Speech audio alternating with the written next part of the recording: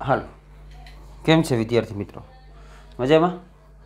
આજે આપણે દાખલા નંબર 5 સ્વાધ્યાય 2 છે ત્યાંથી શરૂ કરીએ છીએ.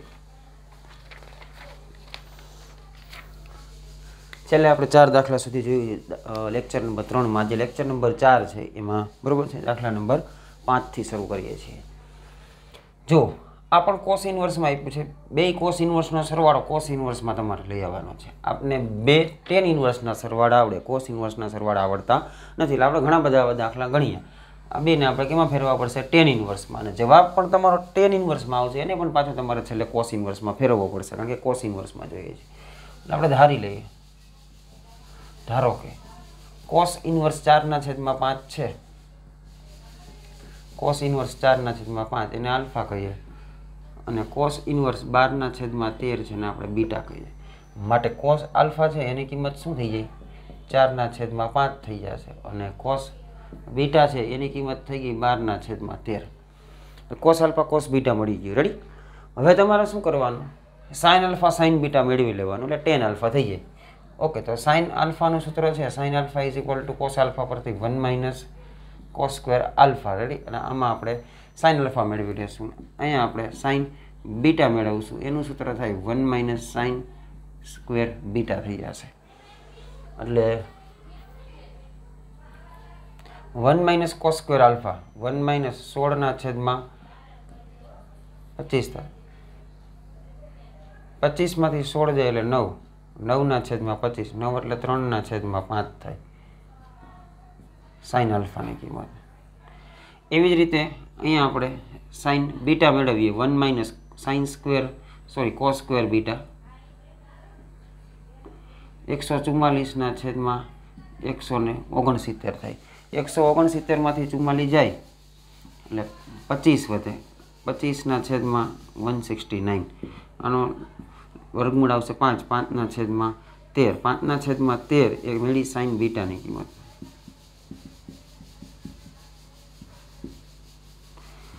Ready? Sine alpha sign beta મળી જાય. મારે ટેન આલ્ફા અને ટેન બીટા. ટેન આલ્ફા એટલે શું થાય? સાઇન આલ્ફાના છેદમાં કોસ આલ્ફા થશે. સાઇન આલ્ફા એટલે 3/5 મળ્યા. કોસ આલ્ફા એટલે 4/5 મળ્યા. 5 5 ઉડી જાય, 3/4 થાય. માટે આલ્ફા બરાબર શું થઈ જાય? ટેન ઇન્વર્સ 3/4 મળે. રેડી? એવી જ રીતે આપણે ટેન બીટા મેળવીએ. ટેન બીટા એટલે શું થાય? સાઇન બીટાના છેદમાં કોસ બીટા થાય. માટે ટેન બીટા એટલે કેટલા થાય? સાઇન બીટા એટલે 5/13 અને કોસ બીટા 12/13. 13 ઉડી જાય, 5/12 થાય. માટે બીટા બરાબર શું થાય? Tan inverse 5/12. ટેન બીટા મળી ગયું. અને આલ્ફા અને બીટા મળી ગયા. આલ્ફા બીટા આપણે શું ધાર્યા હતા? કોસના સ્વરૂપમાં. એટલે અહીંથી તમને શું મળ્યું? આલ્ફાની કિંમત આપણે મૂકી દઈએ કોસ ઇન્વર્સ 4/5. એટલે કોસ ઇન્વર્સ 4/5 છે એની કિંમત મળી તમને ટેન ઇન્વર્સમાં 3/4. શું મળી? 3/4 મળી. બરાબર છે. એવી જ રીતે બીટાની કિંમત છે કોસ ઇન્વર્સ 12/13 છે. એની જગ્યાએ આપણે ટેન ઇન્વર્સ મળ્યા 5/12. એટલે બંને કોસ ઇન્વર્સની કિંમત આપણે ટેન ઇન્વર્સમાં ફેરવી નાખી. હવે આપણે ડાબી બાજુ કિંમત મૂકી દઈએ અહીંયા LHSમાં. ડાબી બાજુ આ કોસ ઇન્વર્સ છે, અહીંયા હું ટેન ઇન્વર્સ 3/4 લઈશ. વત્તા આ જે કોસ ઇન્વર્સ છે અહીંયા હું લઈશ 5/12. બે ટેન ઇન્વર્સનો સરવાળો કરવો હોય તો પહેલાં આ બેનો ગુણાકાર કરવો પડે. એ બેનો ગુણાકાર કરો, અંશમાં અંશનો ગુણાકાર. 5 તેરી 15 છેદમાં 12 ચોખ્ખું 48. 15/48 એક કરતાં નાના થાય એટલે સરવાળો કરી નાખો એટલે શું થાય? ટેન ઇન્વર્સ 3/4 વત્તા 5/12 છેદમાં 1 - 3/4 ઇન્ટુ 5/12 થઈ જશે. રેડી? અહીં લખી નખાય 3/4 ગુણ્યા 5/12 એક કરતાં નાના છે. માટે આ સરવાળાનું સૂત્ર આપણે વાપર્યું. ઓકે. ટેન ઇન્વર્સ અહીં લસા આવશે 12 તેરી 36 વત્તા 5 તેરી 15 છેદમાં લસા 12 4 48, અહીં 48 48 ઉડી જશે. 12 4 48 તો અહીંયા ગુણે છે, ઓછા 5 તેરી 15, નીચે 48 ને 48 ઉડી ગયા, એટલે ટેન ઇનવર્સ 36 અને 15, 36 ને 10 કરશો એટલે 46, 46 ને 5 આ થશે 51, સોરી 5 4 અહીંયા 20 આવશે,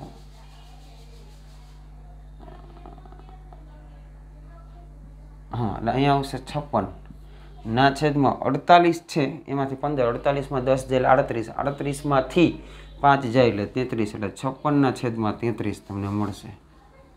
રેડી? ઓકે. આ જવાબ આપણે જોતો નથી, આપણે જે જવાબ જોઈએ છીએ એ કોસ ઇન્વર્સના છેદમાં જોઈએ છીએ. તમને જોઈએ છે કોસ ઇન્વર્સના છેદમાં 33 ના છેદમાં 65, તમને મળ્યું 56 ના છેદમાં 33 ટેન ઇન્વર્સ, અને પરિણામ નંબર 1 કહી દેશું. હવે આને છે ને હવે નવી રીત, અત્યાર સુધી આપણે ટેન ઇન્વર્સમાં જતા, હવે ટેન ઇન્વર્સમાં જવાબ આવ્યો તો એ નથી જોતો, કોસ ઇન્વર્સમાં જોઈએ છીએ. હવે ટેન ઇન્વર્સમાંથી કોસ ઇન્વર્સમાં જવાનું છે. એટલે હવે ધારો કે પાછું આ ધારી લેવાનું, અને આપણે કેમાં ફેરવવું છે, જેને ફેરવવું છે તમારે એને આપણે થીટા ધારી લીધું, માટે ટેન થીટા શું થયું 33 ને 56 ના છેદમાં 33, આ ટેન થીટાની કિંમત મેળવી. મારે જોઈએ છે કોસ, એટલે કોસ કઈ રીતે મેળવી શકાય, ઘણી બધી રીત હોય, તો હું ટેનમાંથી જઈને ડાયરેક્ટ સેકમાં જઈને સેકનું વ્યસ્ત કરી નાખું એટલે કોસ થઈ જાય. તો ટેન થીટા મને ખબર હોય તો સેક થીટાનું સૂત્ર થાય √1 + tan સ્ક્વેર થીટા થશે, અને ટેન થીટાની કિંમત 56 ના છેદમાં 33 મૂકી દેવાની. રેડી? 56 ના છેદમાં 33 નો વર્ગ, એટલે હું 56 નો વર્ગ કરું છું, 56 નો વર્ગ થશે 31 36, અને 33 નો વર્ગ થશે 10 89.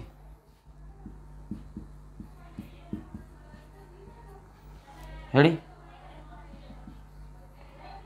આ બેનો સરવાળો કરો, 10 ને 42 25, આ 10 89 અહીં ગુણશે એકને, વત્તા 31 36 થશે, એટલે 42 25 થશે, છેદમાં 10 89 થશે. રેડી? હવે મારે આનું વર્ગમૂળ કાઢવાનું છે, માટે સેક થીટા છે 42 25 છે, એનું વર્ગમૂળ કાઢશો 42 25, એટલે એનું વર્ગમૂળ આવશે 65, અને 10 89 છે એનું વર્ગમૂળ આવશે 33. માટે સેક થીટા મળી ગયું. માટે કોસ થીટા શું થાય, આનું વ્યસ્ત 33 ના છેદમાં 65, માટે થીટા બરાબર શું થાય કોસ ઇન્વર્સ 33 ના છેદમાં 65. માટે થીટા કોણ હતા આપણે, તો કે ટેન ઇન્વર્સ આર્યા. તો ટેન ઇન્વર્સ 56 ના છેદમાં 33 બરાબર શું થઈ ગયું કોસ ઇન્વર્સ 33 ના છેદમાં 65 લખી શકાય. માટે પરિણામ 1 પરથી LHS બરાબર ટેન ઇન્વર્સ 56 ના છેદમાં 33 બરાબર તમે શું લખી શકો કોસ ઇન્વર્સ 33 ના છેદમાં 65 થાય, બરાબર આવે છે. માટે જે સાબિત થાય છે. આ હું ગયો છું ટેન ઇન્વર્સમાંથી કેવા જવું હતું કોસમાં, એટલે હું સેકમાં વયો ગયો, બરાબર છે. સેક મળી જાય એટલે કોસ મળી જાય, પછી સાઇન જોતું હોય તો સાઇન, તો આનું વ્યસ્ત કરીને કોટ કરી નાખાય, અને કોટનું શું થાય કોસેક 1 + cot સ્ક્વેર, તો એ રીતે થાય. બરાબર? જે જોતા હોય એ પ્રમાણે તમે જઈ શકો. કોટ જોતું હોય તો ડાયરેક્ટ આનું વ્યસ્ત કરી નાખો એટલે કોટ થઈ જાય. ચાલો લખી નાખો. ઓકે,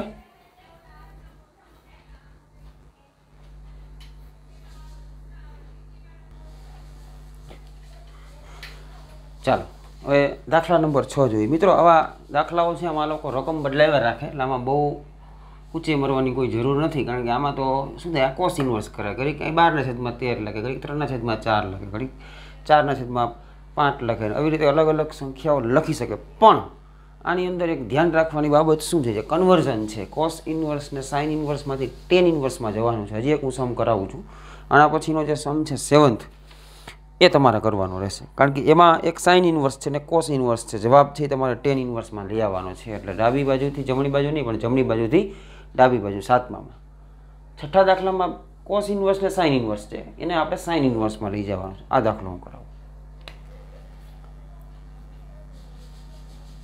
ધારો કે કોસ ઇન્વર્સ 12/13 બરાબર આલ્ફા અને સાઇન ઇન્વર્સ 3/5 બરાબર આપણે બીટા. રેડી? આપણે ધારી લીધું. હવે શું કરશું તો કે કોસ આલ્ફા 12/13 થાય અને સાઇન બીટા છે એ 3/5 થાય. હવે કોસ આલ્ફા મળી ગયું એના ઉપરથી મારે સાઇન આલ્ફા મેળવવું પડશે. એટલે સાઇન આલ્ફાનું સૂત્ર થાય √1 - કોસ સ્ક્વેર આલ્ફા થાય. એટલે √1 - કોસ એટલે એનો વર્ગ એટલે 144/13 નો વર્ગ 169. 169 માંથી 144 જાય છે એટલે 25 આવશે. 25/169 થાય એટલે 5/13 થાય સાઇન આલ્ફાની કિંમત. અને આ કોસ બીટા થઈ ગયા સાઇન કોસ આલ્ફા. એવી જ રીતે અહીંયા આપણે સાઇન આલ્ફા પરથી કોસ બીટા મેળવવું પડશે. એટલે કોસ બીટા એટલે √1 - સાઇન સ્ક્વેર બીટા થાય. રેડી? √1 - સાઇન સ્ક્વેર એટલે 9/25 થાય. 25 માંથી 9 જાય, 25 માંથી 9 એટલે 16 વધે, 16/25 થાય. માટે કોસ બીટાની કિંમત 16 નું વર્ગમૂળ 4, 25 નું વર્ગમૂળ 5 એટલે 4/5 થશે. ઓકે, એટલે અહીંયાથી આપણે ટેન આલ્ફા જોશે. ટેન આલ્ફા એટલે સાઇન આલ્ફાના છેદમાં કોસ આલ્ફા થાય. સાઇન આલ્ફા એટલે મળ્યા 5/13 અને કોસ આલ્ફા તમને મળ્યું છે 12/13. આ 13 ઉડી ગયું. 5/12 5/12 આ શું મળી તમને? ટેન આલ્ફાની કિંમત મળી.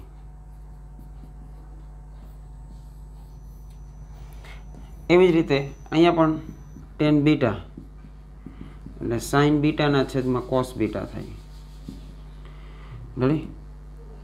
માટે સાઇન બીટાની કિંમત છે 3/5, કોસ બીટાની કિંમત છે 4/5. 5 5 ઉડી ગયા, 3/4 મળ્યા. માટે ટેન બીટા બરાબર 3/4 થઈ ગયું. ટેન બીટાની કિંમત 3/4 મળી ગઈ. ઓકે, તો અહીંયાથી તમે શું લખી શકો?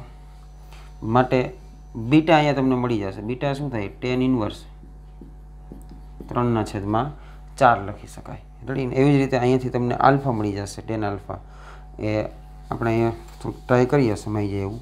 રેડી? એટલે અહીંયા મળ્યું 5/12. આ કોની કિંમત મળી? ટેન આલ્ફાની કિંમત. માટે આલ્ફા બરાબર શું થાય? ટેન ઇન્વર્સ 5/12 થશે.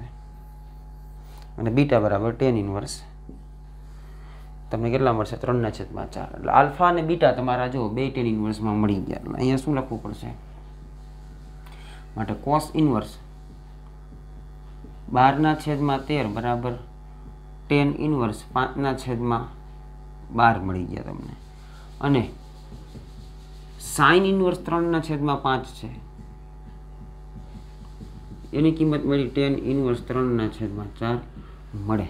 હવે તમે ડાબી બાજુ છે આ બેની ટેન ઇન્વર્સ વાળી કિંમત મૂકી દઈએ. ટેન ઇન્વર્સ વાળી કિંમત શું થાય? આની ટેન ઇન્વર્સ 5/12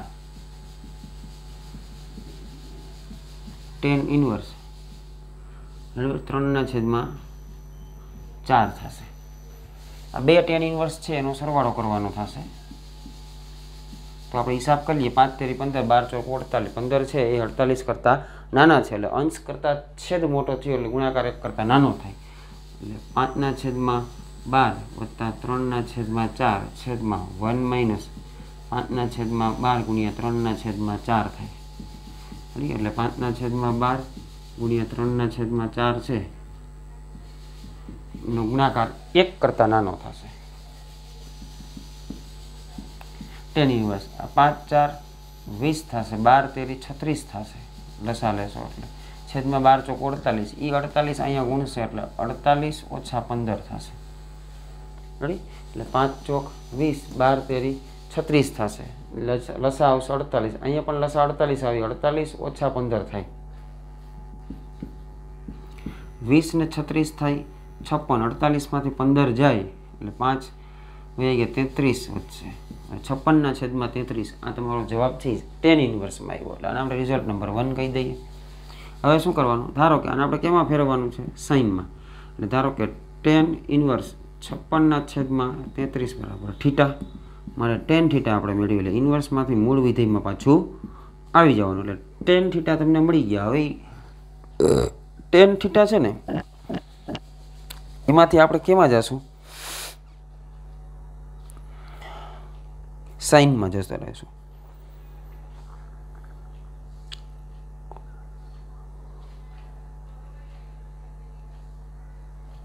કેમાં જતા રહીશું? સાઇનમાં.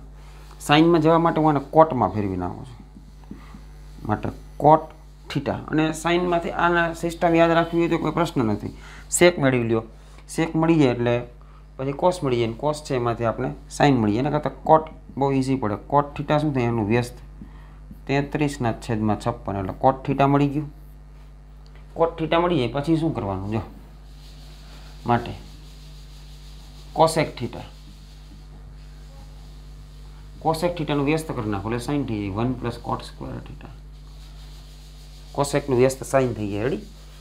એટલે અંડર રૂટ 1 + cot સ્ક્વેર એટલે 33 નો વર્ગ 10/89 અને છેદમાં 56 નો વર્ગ આવશે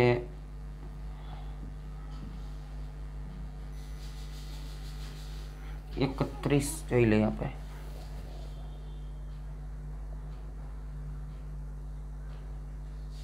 એકત્રીસ 36. રેડી?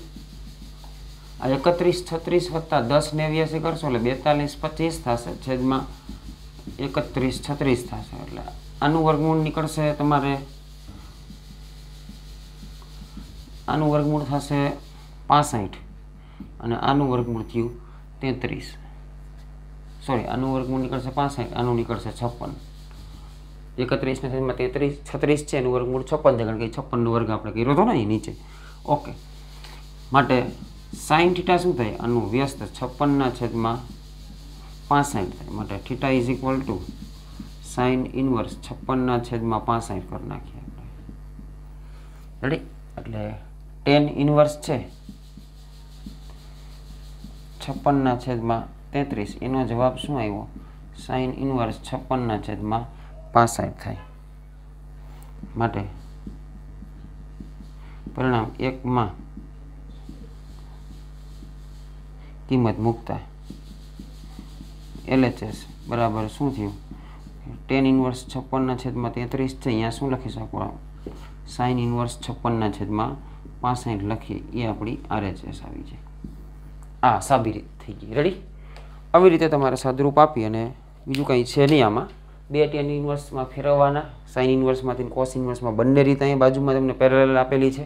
એક રીત છે કોસ ઇનવર્સમાંથી જવાય છે, એક રીત સાઇન ઇનવર્સમાંથી. આવા 2-3 દાખલા પણ આપણે ગણી ગયા. અને વધુમાં પહેલાંના દાખલામાંથી ટેન ઇનવર્સમાંથી કોસ ઇનવર્સમાં, આ દાખલામાં ટેન ઇનવર્સમાંથી સાઇન ઇનવર્સમાં કઈ રીતે કન્વર્ટ થવાય છે એ પણ બધું આની અંદર વિસ્તૃત બધું સમજાવી દીધું છે. બરાબર છે? બીજું કાંઈ નથી. ત્રિકોણમિતિના જે બેઝિક સૂત્રો છે એ તમને આવડતા હોય તો આની અંદર કોઈ પ્રશ્ન થશે નહીં. રેડી? ચાલો ગણી લો.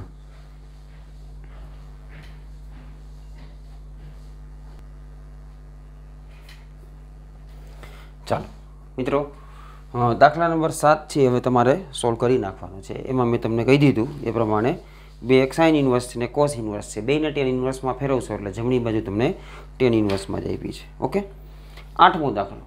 4 વખત ટેન ઇનવર્સ છે. આપણે 2 વખત ટેન ઇનવર્સના સરવાળા આવડે. સૂત્ર ટેન ઇનવર્સ x વત્તા ટેન ઇનવર્સ y બરાબર tan inverse x + y / 1 - xy. xy 1 કરતાં નાના. કન્ડિશન ખાસ અગત્યની છે. દરેક વખતે ચેક કરજો મિત્રો. કયો દાખલો ક્યારે આવી જાય કેવું આપને ખબર હોતી નથી. ઓકે, ચાલો π/4 સરવાળો કીધો છે. એટલે -π/2 થી π/2 માં જો આપ્યું હોય તો સમજી લેવાનું કે ગુણાકાર 1 કરતાં નાનો હોય. જો આના કરતાં વધારે થતું હોય તો 1 કરતાં મોટો જ હોય. એટલે π/2 થી વધારે મળતું હોય તો એટલે ગુણાકાર. એ પણ બધું ડીપમાં જવાનું છે. અત્યારે આ દાખલા તમારે સોલ્વ કરવાના છે. તો બે ટેન ઇનવર્સનો આપણે એક હારે સરવાળો કરશું. એટલે આ બેનો સરવાળો ને આ બેનો સરવાળો. 1/5 1/7 એટલે 1/35 થાય 1 કરતાં નાના. ઉપર 1 1 1 નીચે 8 3 24 1/24 1 કરતાં નાના. બેયમાં ટેન ઇનવર્સની અંદર આ સૂત્ર લાગશે. એટલે આપણે ડાબી બાજુ આ બેનો સરવાળાનું સૂત્ર શું થાય? ટેન ઇનવર્સ 1/5 વત્તા 1/7 1/5 ગુણ્યા 1/7 1 - પ્લસ આ બે ટેન ઇન્વર્સનો સરવાળો કરો. 1/3 1/8 છેદમાં 1 - 1/3 × 1/8 થાય. આવી રીતે થાય બરાબર. બેને સરવાળાના સૂત્ર મૂકી દીધા. ટેન ઇન્વર્સ લસા લ્યો એટલે 7 × 7 5 × 5 નીચે લસા 35 આ 7 5 35 અહીંયા ગુણે 35 - 1 35 35 ઉડી ગયા. એવી જ રીતે અહીંયા 8 × 8 3 × 3 8 3 24 24 લસા આવ્યો 8 3 24 - 1 કરી નાખો. Ready okay. એટલે ટેન ઇન્વર્સ 7 ને 5 થશે 12 35 માંથી 1 જાય એટલે 34 આવે વત્તા ટેન ઇન્વર્સ 8 ને 3 11 થાય 24 માંથી 1 જાય એટલે 23 આવશે. એટલે ટેન ઇન્વર્સ 12 એટલે 6 2 12 17 2 34 થાય વત્તા ટેન ઇન્વર્સ 11/23. પાછો આ બેનો આપણે સરવાળો વળી પાછો બે ટેન ઇન્વર્સનો સરવાળો. જેમ આ બે ટેન ઇન્વર્સ થયા એટલે બેમાંથી એક ટેન ઇન્વર્સ થાય. બીજા બે છે એમાંથી એક છે એટલે બેમાંથી પાછા એક કરવાના થશે. 11 6 66 ને 11 × 23 એ 66 કરતાં મોટા જ આવે એટલે ગુણાકાર 1 કરતાં નાનો છે. Ready okay. ચાલો હવે આપણે એના સરવાળાનું સૂત્ર એનું મૂકી દઈએ. Tan inverse 6/17 11/23 1 - 6/17 × 11/23. રેડી લખવું હોય તો અહીંયા લખી શકાય કે 6/17 × 11/23 1 કરતાં નાના છે માટે આ સૂત્રનો ઉપયોગ થયો. હવે આ ગુણાકાર કરશો 23 6 138 અને 17 × 11 187. ટેન ઇન્વર્સ આ 138 થશે 23 6 6 તેરી 18 અને 6 2 12 12 ને 1 13 થશે વત્તા 11 187 થશે છેદમાં 1 - ઓકે 11 6 66 થશે. લસા જો 23 × 17 23 × 17 જ આવશે એટલે 23 × 17 કરશો એટલે 391 આવે માઇનસ 11 6 66 થશે. લસા છે 23 × 17 23 × 17 બેયના છેદમાંથી ઉડી જશે એટલે આ આવશે. ચાલો એટલે ટેન ઇન્વર્સ આનો સરવાળો કરો 8 ને 7 થશે 15 એટલે 15 નો 5 વિદા પડી 1 9 ને 3 9 ને 10 11 ને 12 એટલે અહીંયા 2 આવશે. રેડી અને અહીંયા આવશે 3 એટલે 325 391 માંથી 66 નીકળી જાય એટલે પાછા 325 આવશે. 325 ઉડી ગયા એટલે ટેન ઇન્વર્સ બધું ઉડી ગયું એટલે 1 વધે એટલે π/4 એટલે RHS. એકદમ સરળ દાખલો છે આવડી જાય એવો. ઓકે ચાલો લખી નાખો.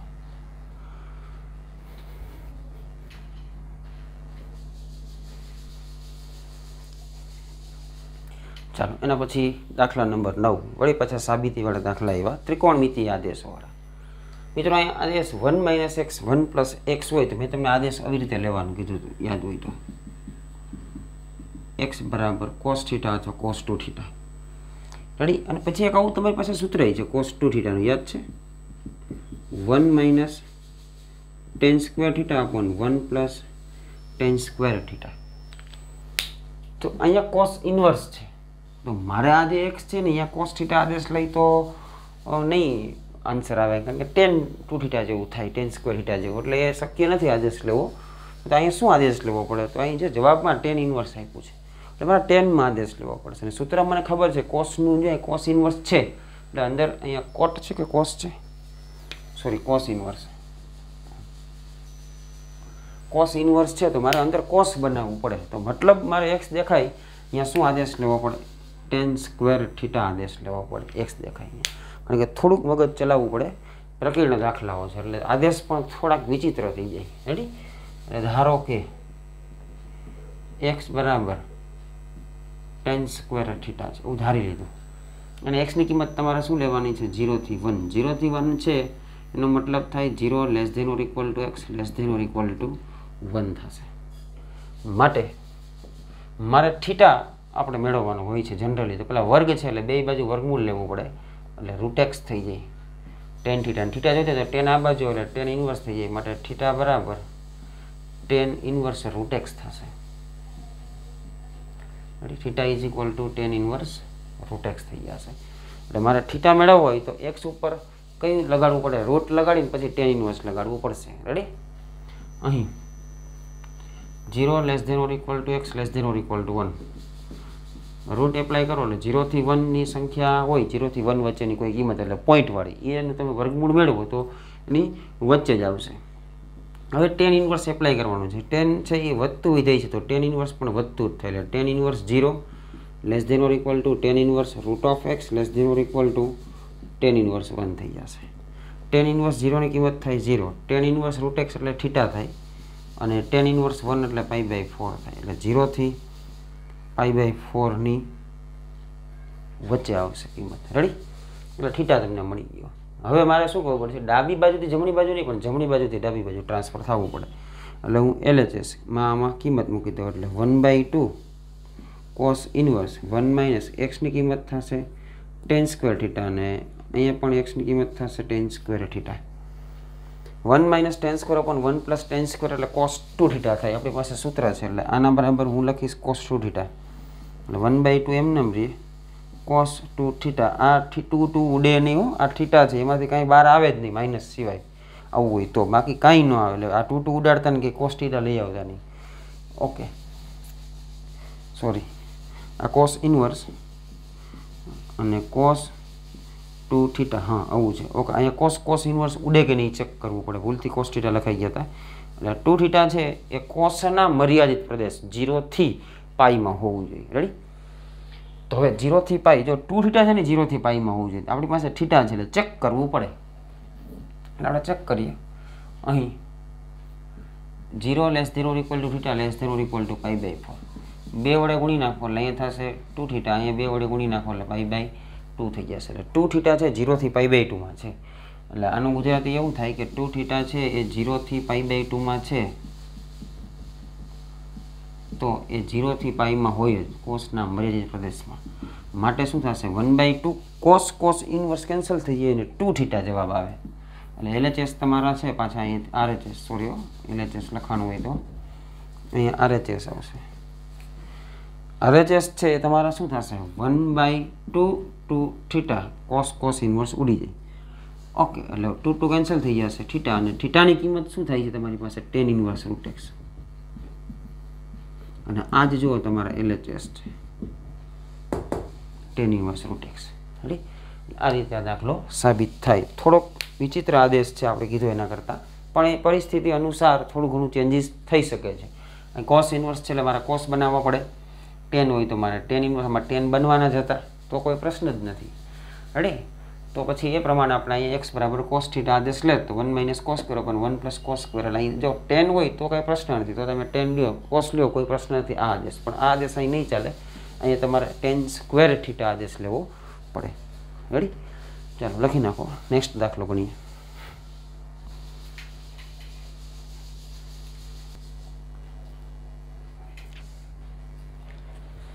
ચાલો હવે દાખલા નંબર 10 સાબિતીવાળો દાખલો છે. કોટ inverse √1 plus sign plus √1 minus sign છેદમાં √1 પ્લસ સાઇન માઇનસ √1 પ્લસ એકબીજાની અનુબદ્ધ છે ઉપર અને છેદમાં. તો જો અહીંયા સાઇન છે, હમણાં જો 1 પ્લસ ઓર માઇનસ સાઇન હોત કે કોસ હોત ને તો આના આપણી પાસે સૂત્ર થાય.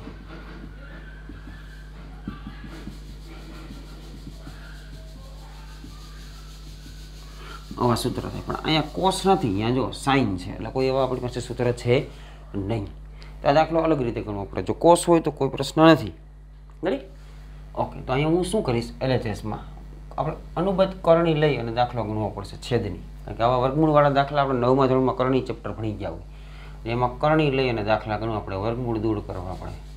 તો હું છેદની અનુબદ્ધ કરણી લઈશ એટલે છેદમાં માઇનસ છે તો એના પ્લસ વડે ગુણીને ભાંગવા પડશે અંશ અને છેદને. એટલે પહેલાં છે એ પદ હું લખી નાખું છું અહીંયા.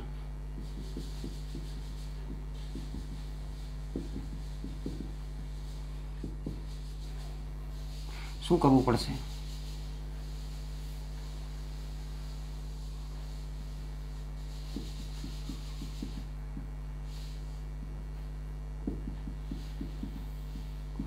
છેદની અનુપાત કરણી લીધી એટલે અહીંયા માઇનસ છે એટલે મારે એના કરતાં વિરુદ્ધ નિશાની પ્લસ વાળે ગુણીને ભાંગવા પડશે.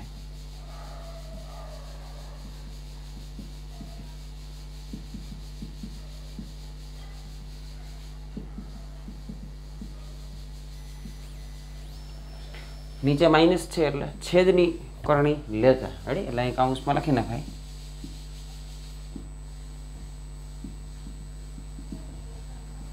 આપણે યાદ રહી જાય છેદની આપણે અનુપાત કરણી વડે ગુણીને ભાંગી નાખ્યા છે. હવે જો કોટ ઇનવર્સ અહીંયા ઉપર શું થશે? જો આ પદ છે ને એ જ પદ અહીંયા છે સેમ ટુ સેમ. બે વખત બે same to સેમનો x into x કરી કેમ એક્સ સ્ક્વેર થાય તો આટલા બધા ગુણ્યા આટલા બધા અંશમાં અંશનો ગુણાકાર થાય તો એ બે વખત થઈ ગયા. મતલબ છે ને √1 plus sine x plus √1 minus sine x આનો શું કરવો પડશે? વર્ગ કરવો પડશે. બે સરખા થઈ ગયા. છેદમાં જુઓ આના કરતાં આની સાઇન વિરોધી છે એટલે આપણે એવું કર્યું હોય તો આ એ આટલું બધું ને એ કયો પછી માઇનસ બી તો આટલા બધા એ વત્તા ને પાછા બી એ ઓછા બી ને એ વત્તા બી તો એ સ્ક્વેર માઇનસ બી સ્ક્વેર થાય. એટલે એ સ્ક્વેર એટલે એ એટલે કોણ? તો કે √1 પ્લસ સાઇન એક્સ એટલે એનો વર્ગ થાય. માઇનસ બી એટલે કોણ? તો કે √1 માઇનસ સાઇન એક્સ તો એનો વર્ગ થાય. આ રીતે અંશમાં અંશનો ગુણાકાર છેદમાં છેદનો ગુણાકાર. અંશમાં બે અવયવ સરખા છે એટલે વર્ગ થઈ ગયો. નીચે બે અવયવમાં સાઇન વિરોધી છે એટલે એ ઓછા બી એ વત્તા બી એટલે અહીંયા કયું સૂત્ર નીચે લાગ્યું? તો કે એ ઓછા બી અને એ વત્તા બી હોય તો શું થઈ જાય? એ સ્ક્વેર માઇનસ બી સ્ક્વેર થઈ જાય.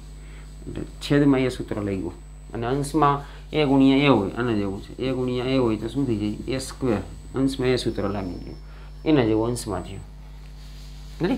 અથવા એમ ખબર ના પડે તો આવી રીતના તો કે એક્સ પ્લસ એ છે અને પાછા એક્સ પ્લસ એ હોય તો શું થઈ જાય? એક્સ પ્લસ એ આખા કાઉન્સ ઉપર વર્ગ થઈ જાય ને એટલે એ રીતે અંશમાં નીચે છેદમાં થઈ જાય. ઓકે તો કોટ ઇનવર્સ છે.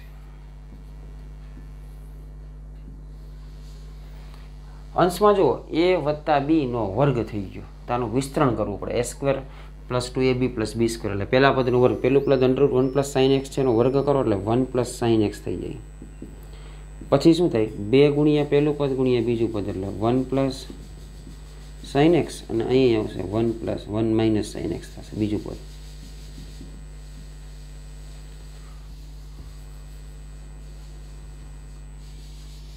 પ્લસ આનો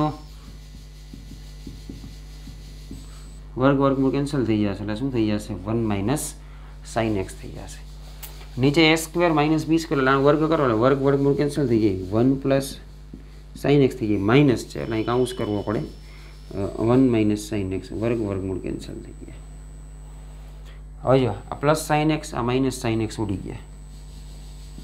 કોટ ઇનવર્સ થશે. એક વખત એક અને બીજી વખત એક એટલે એ બે થઈ ગયા વત્તા આ બે એમને જો કાઉન્સમાં જો વર્ગમૂળમાં એ ને વર્ગમૂળમાં બે એટલે √ab એટલે એક જ વર્ગમૂળમાં બેને લખી શકાય.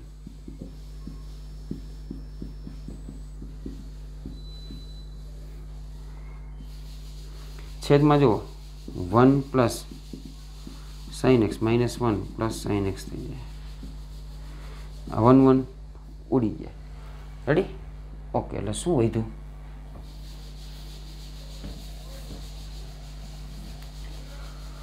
ઉપર કોટ ઇનવર્સ ત્યાંથી હું 2 કોમન લઈ લઉં છું ઉપરથી એટલે અહીં વધ્યા 1 પ્લસ આ 2 નીકળી ગયા. જો એ વત્તા બી એ ઓછા બી એટલે 1 એ સ્ક્વેર માઇનસ બી સ્ક્વેર એટલે 1 સ્ક્વેર માઇનસ સાઇન સ્ક્વેર થાય.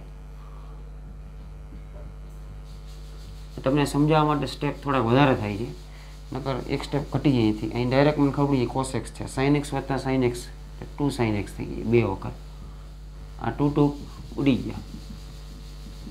કોટ inverse 1 plus 1 minus sine square થાય એટલે કોસ સ્ક્વેર. કોસ સ્ક્વેરનું વર્ગમૂળ થાય મોડ ઓફ કોસ થીટા અને કોસ થીટા છે કોસ એક્સ થાય એટલે મોડ ઓફ કોસ એક્સને આપણે કોસ એક્સ લખી નાખશું અને છેદમાં સાઇન એક્સ એનું હું કારણ તમને સમજાવી દઉં કારણ કે કોસ એક્સ છે એક્સની કિંમત 0 થી π/4 માં છે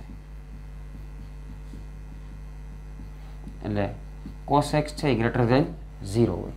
રેડી? એટલે માનક કરવાની કોઈ જરૂર નથી ધન જ હોય. ઓકે જો હવે 1 પ્લસ કોસના છેદમાં સાઇન આ સૂત્ર આવ્યું. આ બહુ આગળ તમને મેં પહેલાં કીધું હતું જરૂરી છે આ બહુ ઉપયોગ થશે. 1 પ્લસ કોસ હમણાં મેં એ સૂત્ર લખ્યું હતું 2 cos² x/2 પ્લસ હોય એટલે કોસ આવે, માઇનસ હોય તો સાઇન આવે. નીચે ઉપર x/2 થઈ ગયા હાફ થીટા, તો નીચેનો જે x છે એને હાફ થીટામાં ફેરવવો પડે, તો ત્યાં પણ sin 2x નું સૂત્ર મૂકવું પડે, એટલે 2 sin x/2 into cos x/2 થાય. અને 2 ઉડી ગયા, એક cos ઉડી ગયા, તો વધ્યું શું? cot inverse. ઉપર વધ્યું એક cos x/2, નીચે વધ્યું એક sin x/2. cot x/2 ના છેદમાં sin x/2 કરો એટલે cos x/2 ના છેદમાં sin x/2 કરો એટલે cot x/2 થાય. cot ઇનવર્સ ઉડે પણ ચેક કરવું પડે, આ ડાયલોગ આપણે બોલવો પડશે. અને x/2 છે ને એ કોટના મર્યાદિત પ્રદેશમાં હોવું જોઈએ. કોટનો મર્યાદિત પ્રદેશ વિવૃત અંતરાલમાં 0 થી π. તો હવે આપણી પાસે અહીંયા જુઓ, x તમને શું આપ્યો છે? 0 થી π/4 આપ્યો છે. 2 વડે ભાંગવા પડે, 2 વડે ભાંગી નાખો એટલે 0 થી π/8 થઈ જાય. 2 વડે ભાંગો એટલે તો આ કેમાં આવી જાય? 0 થી π માં આવી જાય છે. માટે કોટ ઇનવર્સ ઉડી જાય અને જવાબ આવશે x/2. રેડી? આ તમારા RHS થઈ ગયા. ઓકે, ચાલો. એટલે આવી રીતે વર્ગમૂળ દેખાય તો જો અહીંયા 1 + સાઇન છે એટલે ન થાય, કોસ હોત બધે તો થઈ જાય. આપણે આનો પછીનો દાખલો ગણીએ છીએ એમાં આ જ રીતના છે, પણ એમાં કરણી ન લેવી પડે. એટલે કરણી લીધા પછી હંમેશા આ બે જ સૂત્ર બને. એક આ બે જ્યાં સરખા પદ થઈ જાય અહીંયા માથે વર્ગ આવે, નીચે a - b ને a + b અવયવ જ પડે, એટલે ઉપર વિસ્તરણ થાય, નીચે બે સરખા થઈ જાય, બાદબાકીમાં જે ઉડવું એ ઉડી જશે. પડે. અને થોડુંક પાછું અહીંયા ધ્યાન રાખવાનું, √ab હોય, √a, √b, તો √ab બેયને એક વર્ગમૂળમાં લખી શકાય. પછી પાછું એ જ સૂત્ર અહીંયા બેર્યું, a - b a + b a² - b². Ready? લખી દો. ન સમજાય તો પૂછી શકો છો. રેડી?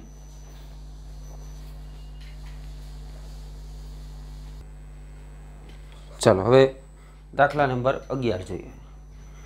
દાખલા નંબર 11 છે, એમાં તમને સૂચન પણ આપેલું છે કે x = cos 2θ લ્યો. રકમ તમે જુઓ તમારી ટેક્સ્ટબુકમાં તો લખેલું છે યોગીમાં. રેડી?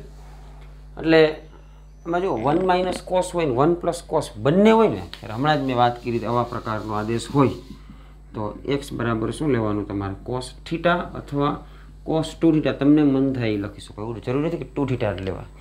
આ તો સૂત્ર છે ને આપણી પાસે, 1 - cos 2θ લીધા હોય ને તો શું થાય? 2 sin સ્ક્વેર θ/2 ન થાય એટલે θ થઈ જાય એનું અડધું.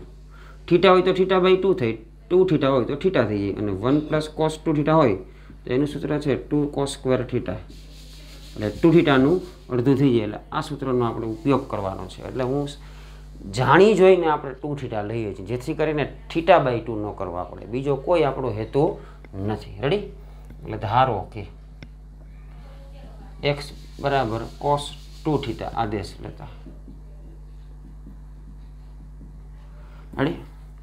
x = cos 2θ આદેશ લીધા માટે મારે θ જોઈએ છે, તો અહીંયા જો કોસની આગળ કાંઈ ન હોવું જોઈએ, એટલે કોસ આ બાજુ આવશે એટલે cos ઇનવર્સ થઈ જશે, x = 2θ થઈ જાય. હવે મારે ખાલી θ જોતા હોય તો આ 2 ને નીચે લે અને ભાગાકારમાં આવી જાય, એટલે θ = 1/2 cos ઇનવર્સ x થઈ જાય. મને જે રેન્જ છે x ની કિંમત એ x માં આપી છે, એમાંથી મારે θ માં ટ્રાન્સફર થવું પડશે. તો મારે આ x છે ને અહીંયા શું બનાવવું પડે ખબર છે? cos inverse 1/2 cos inverse x, એટલે x ઉપર cos ઇનવર્સ લગાડવું પડે ને પછી 2 વડે ભાગવા પડે, પછી તમને θ મળે. એટલે આપણે અહીંયા θ ની રેન્જ મેળવી. અહીં -1/√2 <= x <= 1 છે. cos ઇનવર્સ એપ્લાય કરું છું તો cos વિધેય અને cos ઇનવર્સ એના પ્રદેશ ઉપર અને એના પ્રદેશ ઉપર કેવા છે? ઘટતા વિધેયો છે. તો cos ની અંદર આપણે ક્રોસ માર દેવાનું, મેં શીખવાડ્યું છે. એટલે cos ઇનવર્સ 1 કરી દેવાનું, <= cos ઇનવર્સ x કરી દેવાનું, <= cos ઇનવર્સ -1/√2 કરી નાખવાનું. cos ની કિંમત 1 ક્યારે થાય? 0 આગળ, <= cos ઇનવર્સ x એમને રહેશે, કારણ કે 1/2 વડે ગુણવાથી પછી θ બને છે. cos ની કિંમત માઇનસ છે એટલે π - cos ઇનવર્સ 1/√2 થઈ જાય.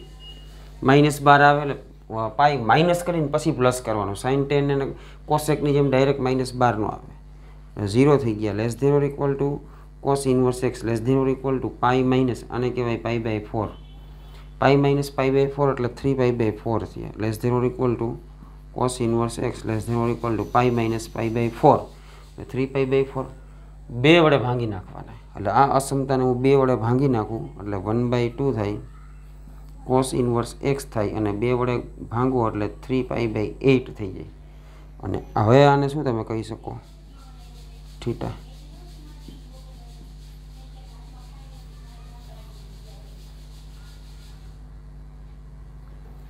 આ 3π/8 ready.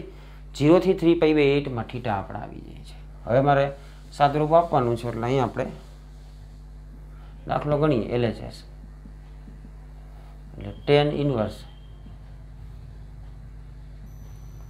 1 plus cos 2 theta minus √1 minus cos 2 theta થશે છેદમાં √1 પ્લસ cos 2 થીટા અને પ્લસ √1 માઇનસ cos 2 થીટા થશે.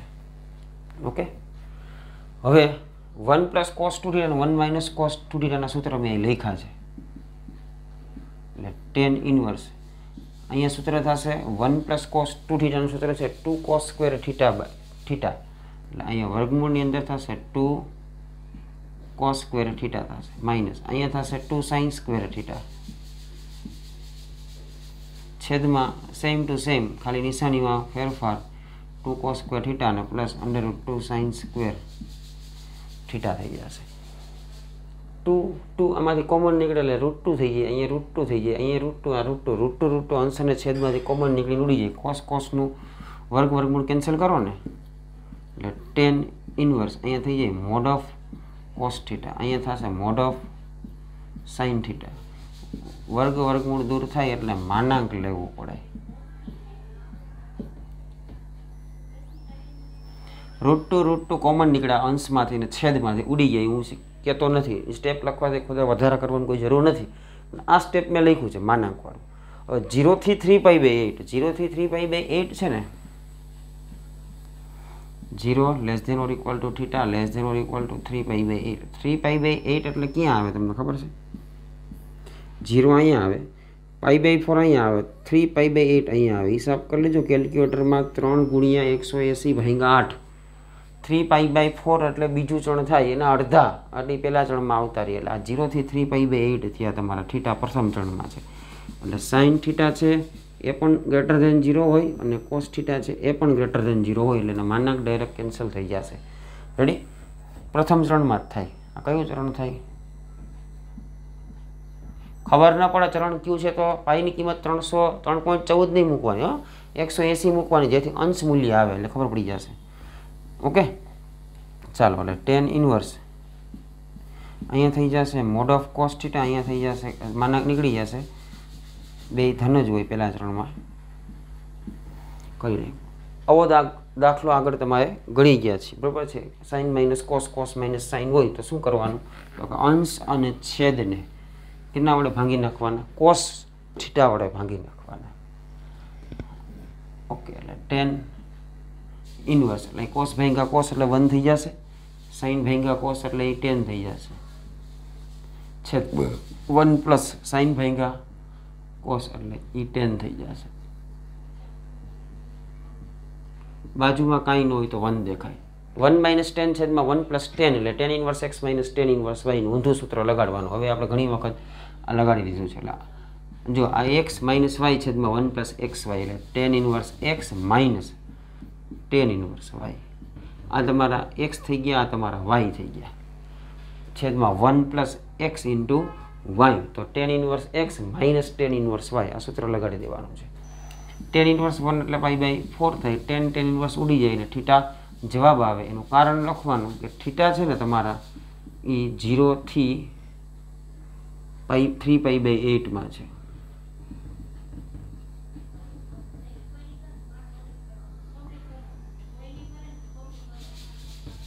એટલે એ કેમાં આવી જાય તો કે -π/2 થી π/2 માં આવી જાય છે. એટલે tan ઇન્વર્સ ઉડી ગયા. એના મર્યાદિત પ્રદેશમાં છે. ચેક કરવાની કોઈ જરૂર નથી, આપણે મેળવેલ જ છે થીટા. ઓકે એટલે π/4 માઇનસ થીટાની કિંમત થશે 1/2 cos ઇન્વર્સ x = RHS. જોઈ લે જવાબ થઈ ગયો.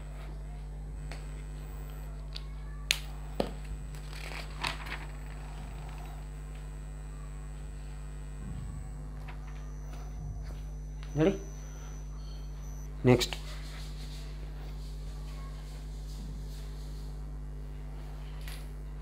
ઓકે મિત્રો, અહીંયા સુધી આપણે રાખીએ છીએ. પોણી કલાક જેવું થઈ ગયું છે. ખોટો લેક્ચર બહુ વધી જાય, તમારે જોવામાં પ્રોબ્લેમ થાય, અમુકને તો જીબી ઘટતા છે. એક જોજો, આમાં યુઝ કરજો જીબી. રેડી? બીજા કોઈ વિડીયો અથવા તો કોઈ મૂવીઝ જોશો, વેબ સિરીઝને ઘણા લોકો યુટ્યુબમાં વિડીયો જોયા રાખે ને આ વિડીયો જોવાના પછી નેટ રહેતું નથી બાકી. એટલે ખાસ કરીને વિડીયો છે એ બધા લેક્ચર્સ છે એ કેરફુલી બધા જુઓ. હોમવર્ક રેગ્યુલર કરો. અમુક લોકો હોમવર્ક મોકલતા જ નથી. 2 દિવસ અમે રાહ જોઈએ છીએ, પછી 2 દિવસ પછી અમે એના ઉપર એક્શન લેશું. બરાબર છે? ધોરણ 12 સાયન્સમાં આપણે છીએ એટલે થોડુંક ધ્યાન રાખજો.